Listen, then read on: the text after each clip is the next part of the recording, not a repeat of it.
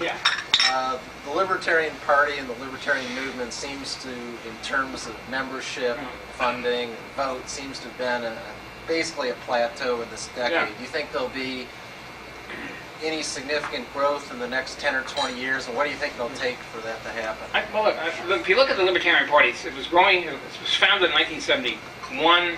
It grew phenomenally until 1980, almost an exponential rate. Then bingo, we're hit.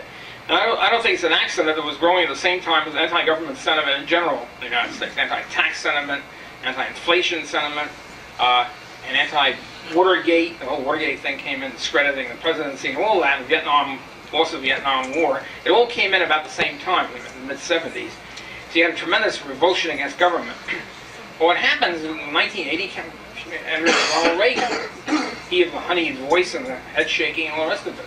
So Reagan, using libertarian rhetoric and doing exactly the opposite, fooled a large number of people, and so that kills 8 years. I mean, I think we did great by being on a plateau. I'm surprised we didn't collapse altogether. Now that Reagan is, I really place a great emphasis on Reagan. Reagan, I don't think will be is a replicable phenomenon. I think they can find anybody who's like that, who's a beloved actor, knows all the tricks of the trade and all that sort of stuff. So. Given that, I don't see that the state would be beloved again. And he restored, if you realize what happened to the presidency, you realize the magnificence of the fact that Nixon was really impeached. I mean, before Watergate, the talk of impeachment, which of course is straight constitutional advice, was unthinkable. Couldn't talk about impeachment. You were a nut if you talked about impeachment. When Nixon came in, he was impeached. In fact, he resigned before they could actually kick him out. But he was impeached. It was a great thing, it was a great step forward in American history. And finally, an impeachment of the president. So, and with Carter, first when Carter got out, I was afraid the cardigan sweater would sweep people off their feet, but that didn't happen. He sank without a trace.